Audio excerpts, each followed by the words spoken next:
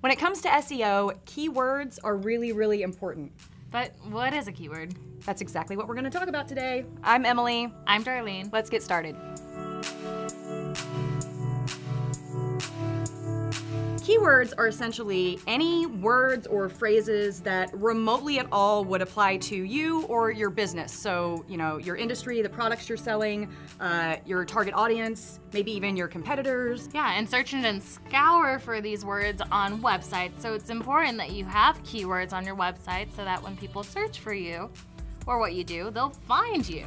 For example, say you're an ice cream shop. It's a pretty broad net to cast on the internet, pretty general. Yeah. People are looking for ice cream all the time. Well, what's your specialty? Are you a vegan ice cream shop? Organic ice cream shop? Those are keywords that you need to hone in on that's really gonna target the right visitors. Yeah, because if your site isn't giving the right clues or keywords, then you're not gonna show up the way you want to on a SERP.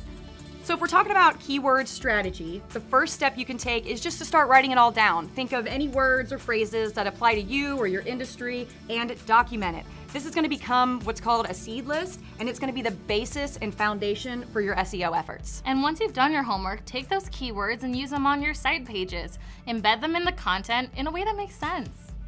You may not get it right the first time, but that's okay. That's why your seed list is so important. So go back to it, refine it. Give those keywords on your site a little TLC. I'm Emily. I'm Darlene. See ya.